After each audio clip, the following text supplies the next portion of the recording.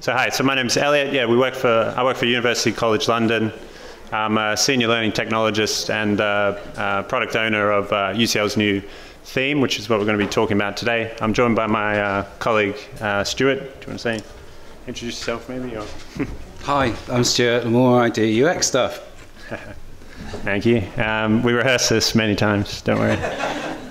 Cool, so we're going to be talking about our theme. Here's a bit of a run through of what we're going to be talking about. So we'll give you a bit of the UCL context, a bit about the UCL design system, which we'll talk about more, and then we'll get into some of the, the UX approach that we took. So top task analysis and benchmarking, the initial designs we tested with users, with learners, and then the redesign that we did. And then a bit about evaluation, how we're looking at this going forward, and then there will hopefully be time for Q&A. So to start it off, so UCL context.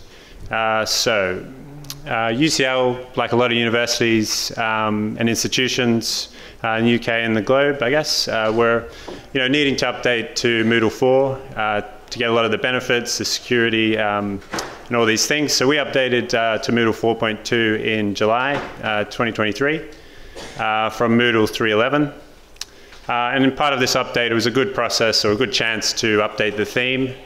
And we had some general ideas that we wanted to target. Obviously, the landing page makes sense to improve, and the dashboard and the My Courses, that split that was on Moodle 4. What could we do with the dashboard to make it more about personalized learning and maybe build functionality within there? So we also had some business requirements. A big one was the UCL design system. And we put beta because it was a developing design system. That was one of the challenges. We also wanted marketing spots to advertise events at our campus, at university. We want to advertise them on Moodle. And to alert users when things occasionally are broken. So that's pretty key, business requirement. The other thing is UCL is pretty big. We're in the Northern Hemisphere, just to make that point. And the active users are about, close to 40,000 a day, 70,000 browser sessions, plus 5,000 courses for the academic year, each year, and about 150 plugins. So, it's an important Moodle to our users, and this update was definitely a team effort, bringing it together, and we wanted to make improvements for our user base and make sure things kept working. So number 2 is the design system. Maybe raise their hands. Do people know what a design system is? Do they have one? Maybe keep your hands up if you have one in your workplace or institution. Okay, sweet. I know Moodle's kind of got a design system which looks excellent. This is kind of like UCL's design system. Gives you a sense of some of the components. So this helps us across UCL when we're building different systems, including Moodle, to create components with similar UI. Keep to brand, keep a strong identity. So this was kind of what the UCL's design system was looking like. It was developing, so that was something we had to keep on top of. But this is kind of what we wanted, we had in the back of our head that we wanted the new Moodle, the new theme to look like. This was kind of interesting because on the left is kind of, you can't really see the image, but maybe you can see the kind of colors, key colors and the feel. This is Moodle 3.11 at the time. You compare that to the design systems, you're like, whoa, there's quite a big difference here. So we actually found through our UX research, which Stuart's going to talk about in a sec, that when students were kind of, they're going through the apps and the different web estate of UCL, and then they come to Moodle, they feel like they're stepping outside the university and going somewhere else, which is a really bad experience. And one student even said it kind of felt like they were going to this dodgy environment for their learning. So that's something in the back of the head we wanted to improve on. But at the same time, what from the old Moodle could we keep? What was the key functionality that we wanted to keep? And what areas did we want to improve on? And so that's where we started with top task analysis and benchmarking. Cool, thank you very much, Eliot. So top task analysis and benchmarking is about finding out what the hell your users want to use your site for. You choose what to measure, which is what people use your website for. You measure it based on its ease of use. How easy are those tasks to perform? And decide based on that evidence what to improve. If people say they can't do something and it's a real problem, you should probably fix it.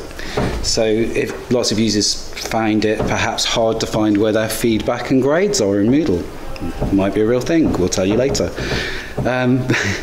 Try and build something that improves that, test it with the users, the prototypes and things, and then iterate. This is a very important cycle. So we did an online survey. We just built a block in Moodle, HTML block with a link saying, hello, tell us what you think. We asked some questions. How often do you visit UCL Moodle? Because we wanted to know. What's the main task you visit UCL Moodle to do? How easy do you find it? What's your favourite thing about UCL Moodle? And what's the worst thing? I'm not going to show you the full results, but Eliot can if you're nice and buy him a drink later. We intend to repeat this survey every 3 months to measure as part of our baseline, and we keep measuring it, and then we know if we're doing better each time. And hopefully we never do worse. So what did we find out? Students actually loved UCL Moodle. Eliot said some nasty things about the design, but some of them referred to it as affectionately retro. And I hold that in my heart. I'm like, cool. Learners have UCL Moodle open all day in a tab next to them, so they have like a tab. When we were interviewing them, they're showing us and going, oh, in this tab I've got UCL Moodle open. They just have it open all day. The top tasks we talked about, course content, activities, feedback. What did they like about it? Ability to locate all the modules. It has all the information I need. How easy was it to use? So we got a 3.96 out of 5 scale. I mean, that's damn good, man. And then the things I didn't like about it are exactly the same things I guess most people think about Moodle. It looks clunky, old, inconsistent, which now Moodle's got a design UX team. We're going to fix Moodle, aren't we? So yeah, we repeat that every 3 months. The initial design. We needed to test the initial design with learners. Whoops. Okay, user testing. How do we do user testing? So we did one-to-one moderated distance user testing with learners. Each session was 30 to 45 minutes over Microsoft Teams this time. Sessions conducted remotely, they're all recorded, and we capture qualitative and quantitative data. I show this map, this diagram all the time. After you test with 5 users, the kind of value of usability problems kind of starts to level off. Once you've got 5, it starts to repeat itself. You kind of do 3 interviews and you're like, yeah, these people are saying the same thing as everyone else, even if you're testing from different demographics. And when you get to 5, you're just like, yeah, they're just telling us the same information now. Can we do something else, please? So yeah, here's what it looked like. That's me at the top. This is Roy, who was testing. There's Eliot being very nice and taking excellent notes. Really good. It gives you feedback that workshops and focus groups don't, because users can speak honestly and openly without being biased by other people in the room. It's really powerful seeing real people try and use the system. I like seeing them go like, have wrinkles on their forehead or get a bit like, oh, what is that? Why am I doing this? And watching their eyes. It gives you a real empathy you don't get unless you do real user testing. We had a facilitation guide. We asked them 3 common tasks from that top task survey. The tasks were designed to go through main page elements, and each page participants was asked to stop, tell us what they could see, and think out loud. So we asked them, whereabouts would you go without clicking? What would you expect to see there without clicking? Then we asked them to click and tell us, what can you see? Was it what you expected to see? Just follow that. We also did a debrief survey afterwards in Microsoft Forms and asked them to fill in ranking the elements in order of importance. How useful were they? And what else would they like to see? So, some scores on the doors. Eliot, do you want to do this one? Yeah, landing page. Yeah, so we're testing the initial design. So this is the landing page, where the user goes to log on. It contained a login link, a carousel, course library link, free courses link, new courses, site announcements. So let's see how it did. Dun, dun, dun, dun. So users were primarily looking for their courses. Kind of makes sense. And they focused on elements that they thought would lead them there, but they actually often went to the wrong place. So an example is the course library. We didn't expect users to click on that. And that they were looking for their courses, the courses they're enrolled on. Makes sense, but that was actually like a library of all the courses at UCL. So those 5,000 courses, I guess they could browse through them, find their 10 courses. It's going to take them a long time. So not ideal. So we had to rethink this landing page for our demographic. But it's clear, okay, login link, get to the courses, that's the key things. The other things, less important. Then the dashboard, we tested this initial design on the left. Site announcements, I guess for the business, up there. Items accessed by my peers, sounds interesting. Last access course, timeline, core Moodle, my courses update, search course catalog. So these are some of the designs. We put them in front of the students in the interview. What came back? So again, the ranking of kind of what they found useful. So last access courses, my course updates. So again, give me my courses. Where are they? And then some of the other elements down the page. Timeline was highly rated, which we liked because obviously, that's just Moodle functionality that we can use. And so the dashboard again. So participants just wanted to see the courses as the primary requirement. Anything that hinted at this was rated highly. And then the second most useful element was the timeline. Participants were unable to find their feedback and grades, so that was obviously a gap that we had. And some things such as, items accessed by peers, that type of thing, that was kind of a distraction as an example. People didn't really know what that meant. So we knew some good ideas of what to keep and what to change from these results. Back to you. So, this is a quote. So, okay, so I don't think this is for me. Maybe it's for someone else. There were lots of good intentions in the elements we were trying to put on the front page and the dashboard to give information that we thought was useful for students. But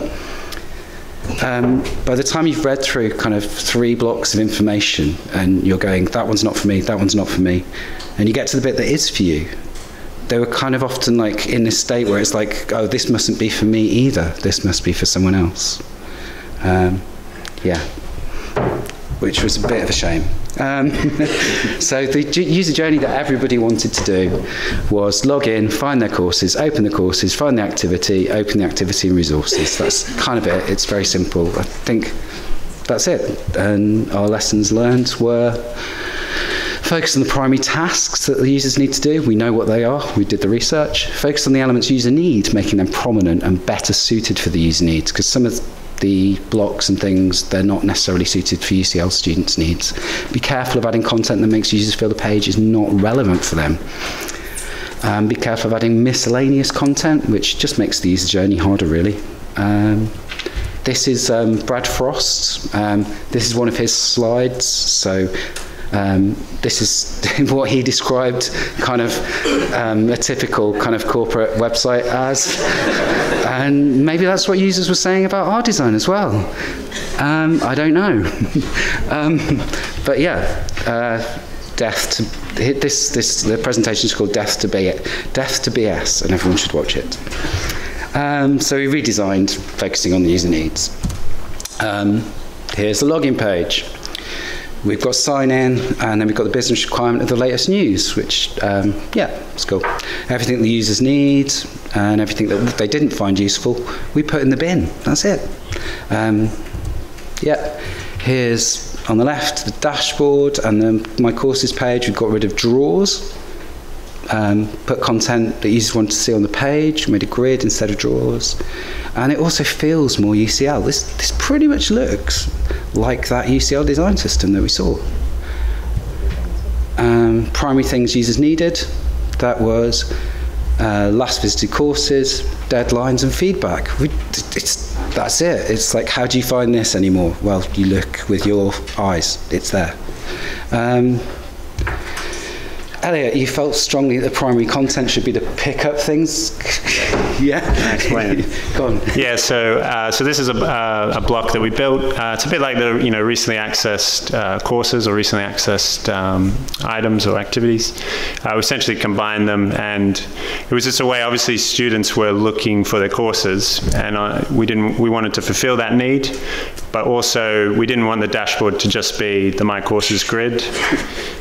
we wanted some kind of, you know, surfacing of information that is relevant and helpful to the student. So, I mean, this is just the obvious way, and then we've kind of redesigned it to look more like UCL. Yeah, we've got a lot of positive feedback. I think we do intend to open source this. Jason? Jason and Alistair in the room. Jason? Speak to them after the meeting. Open sourcing it? Yep. Cool. I think that was a yes. Cool. Here's the timeline. We made it look like a timeline because I think it doesn't look like a timeline in Moodle, but when you look at other sites, the timeline looks like this. We cut out loads of the kind of redundant information and kind of just put the facts in. I say that, but I'm noticing PAY046/0, I don't know. This is the feedback block. Students were like, I can't find my feedback from user testing. It picks up, at the moment, Turnitin and assignment. I think there's an tracker issue in Jira to put quiz into it. So that'll either be me or Alex. Alex, can we put quiz in? No? Again, hopefully we'll be able to open source this. Jason? He's saying yes. Okay, cool. That's good. So when we showed these things to the students and kind of repeated the first lot of testing on their top tasks, and we asked them, what did you expect to see? Can you find it? Yeah. It's just there. There's no messing around. We've got the news block again. That's it. And we started to look at course pages as well. So here you can see the images that people put on the course cards. We show that prominently. We show the progress, the title, category. There's more information that will go in here that's UCL specific. And we haven't really done much with the next project. Jason, when are we starting formats? I can't wait. October, yes, get in there. And we'll be interviewing the students and the tutors about how they use formats. But we want to look at other people's formats as well. Yeah. Cool. Over to Eliot. Okay, so second last bit, so on that evaluation.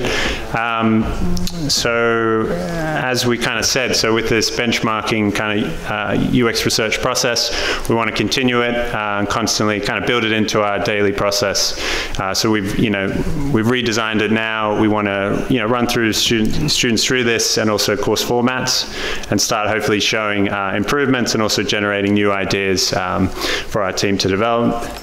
As part of this evaluation, alongside, I guess in parallel, but also feeding into the UX research, we have a few other things coming along. So this might be hard to see, but Microsoft Clarity heat map, and just shows you for the landing page on the left and the dashboard, kind of see the red colors where we find our users clicking through.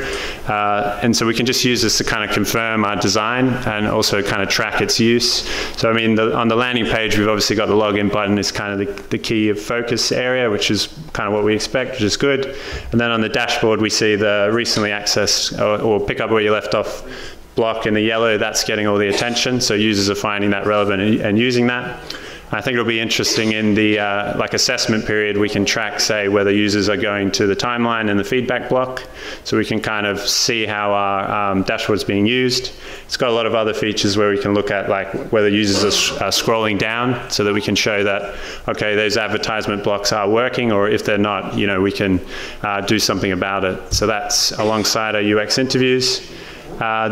This graph is also another aspect. It was like reporting from the Moodle database tables. So course design includes the course image now at the top of the course page, activity completion, and also the course summary. So we're surfacing that information in the theme. Hopefully users see the relevance and start using that more, but we are going to promote it through our support and training teams as well. So this graph is just tracking that usage, which we can see is already going up. So hopefully it continues to go up. And these kind of elements, which add to the kind of a nice course experience, we can kind of continue to promote. And then we've also got quite an effective staff user group, so about 130 staff members. That it's a Teams group that we provide a lot of asynchronous communication, and they've essentially given rapid feedback on our demo environment and the theme as it's evolved. It's just allowed us to get feedback, ideas, constructive criticism, and you can see some comments here, but just to get a flavour, that's kind of another channel of feedback that we're getting. And then again, we're doing a lot of things. So this is a system usability score based on the standard set of multiple choice questions, and we ran it on the old Moodle. And it got fairly good results. People like the old Moodle, and then we're going to run it on the new Moodle, hopefully show some improvements, because there were obvious areas to improve. So this score is kind of a bit divided. You can see from the pie chart, it was about the complexity of the old site. So users were some were saying it was complex. So hopefully with the new site, we can, because we have a clearer user journey that the theme is consistent with, hopefully we see improvements in these type of scores, and we can kind of demonstrate it with this evidence. Cool, and that's it for the presentation. Thank you so much. And if there are any questions, we'll take them. Okay.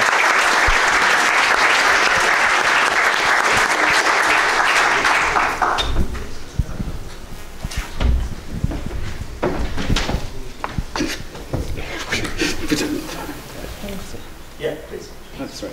Thank you for your presentation. It was very inspiring. You showed us a landing page with a timeline and feedback and pick up where you left off. And I was wondering how you made it. Is it a native feature or is it a specific development? I'm sorry if you said it that I didn't hear. It's a custom block, and it should be open sourced. And Jason or Alistair, oh, sorry, microphone. Hi, it's a custom block, and Jason or Alistair, are you able to kind of, can everyone see Alistair? He can show you where any of the UCL plugins are that are open sourced, and so you can go and try them yourselves. Is that help? Oh, we didn't do that, we're not that clever. Okay, thank you. Oh, and this also shows courses that are hidden. The normal block doesn't, but say if you're a tutor and you're like editing a course, you can go back, and this doesn't lie like the pickup like the Moodle block. This shows you hidden courses and hidden activities. So if you're a tutor and you're editing something but it's not live to students, it'll be there in that list, which is just like dynamite for me. Yeah. Congratulations for all this work and this great presentation. I wanted to ask, have you tested your new theme and the overall UX on the mobile devices, and whether your students are using mobile devices and if they are accessing it through the app or through a browser on their mobile? We have some stats on this in our Google forms because we asked about this, don't we? Yeah, I think we find not a whole lot of usage through the mobile for various reasons. I mean, I guess we ask students and they check grades. They might check grades very quickly, but they're not doing the more intensive, perhaps, learning activities that show up. But we did test, obviously, like, say, the nav bar, which we've worked a lot on, responsively, that, the theme wasn't messing up any of those things.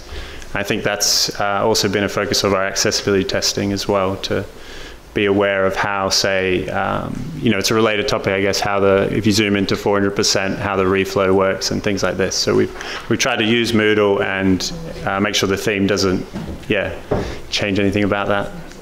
Does that answer your question? Yeah. Yes, part of it, whether they also use the mobile app or for the browser. The specific app, no, we don't support it and we don't promote it. I mean, you could use it, but it would strip out the whole theme, I guess, as well. Would be an issue. It kind of looks all right. Yeah.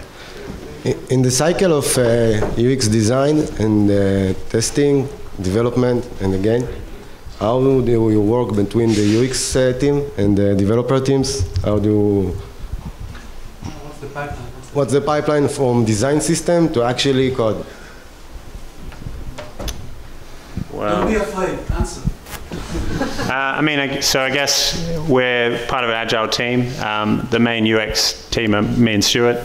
So I think we both do the UX design. I'd say Stuart's probably the main developer. So I guess we're kind of embedded in the process. I mean, there isn't a separation really. That's what I would say. So yeah, when we build prototypes, we don't necessarily build them in Figma. We tend to use CodePen or some other live system because we like to test if the prototypes are accessible as well. So we like to test with live code. So we build live working HTML prototypes of things. And then when we want to put them into Moodle, you just go copy, paste into a Moustache template, and you have the same code that you were testing a prototype with. Great. Hi. Thanks for the session. It was very nice. I enjoyed it a lot. We are going through the same situation, basically, but with the Moodle Workplace. So we're moving from 3.12 to 4.2. And now we are in the prototyping phase. We're testing, or we are in several iterations. And I wanted to ask you, did you fail anywhere along the way? Any tips? Would you do anything differently? Yeah, how did the whole process go? Because we've been 8 months now in this. Thank you. Well, I guess our initial design had good intentions, as we said, and there were failures there. But I think some of those ideas we have to flesh out more, probably, as well. So nothing was really like a mistake or we'd do differently, I think. Isn't it fail fast? Yeah, we just failed fast. We could build the most high-value things, and then the other ideas we knew. Some aren't going to work, but some just need to be, workshopped and thought about. I think one of our challenges was the design system, the beta phase, because that's being changed. So, for instance, we moved I don't know if I have an image of it. It's just kind of funny. I mean, one of the challenges was to actually just get the UCL logo image to the top right, which took a bit of development, and now we know the design system is actually okay with us putting it on the left. So I don't know. And that corner has to be black, so yeah. States. But we've done that now, so we're happy. So. When you're doing your prototypes, we did a thing where what we did was we took a screenshot of something, like from Photoshop or PDF or anything, and then shoved it into Moodle as an HTML block and just said, don't click on it, but tell us what you think of it. And even some sketches on bits of paper, just stick them in as HTML blocks. Just put an image in and then fake it until you know it's the right thing. Does that make sense? Yeah. I don't know if that's helpful. I can't think of any other tips off the top of my head. In that page, screen grab, or in another one where they have the overview of the courses, etc.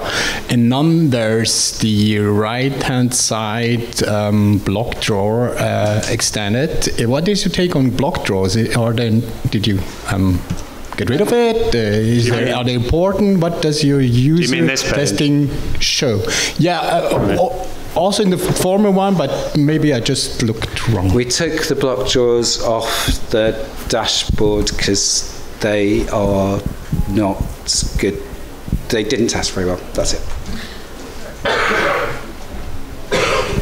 I don't know if anybody else has tested with them, but on this page, certainly they didn't add value, and it was better to just be a normal web. I think when people visit Moodle, especially students, they think it's a website. So if it doesn't behave like a website and it has weird things like block drawers and whatever, then they get a bit confused and they don't use them. But if it looks like a website, then they're happy. It's this idea of prototypicality. Why I'm on the web, just been to this website, go to another website, expect it to behave the same. If you put things in there that are a bit weird and aren't the same as other websites, then they're not going to like it or use it. Yeah. Does that help? We're keeping them on courses. We're just removing them on the pages where they are not useful.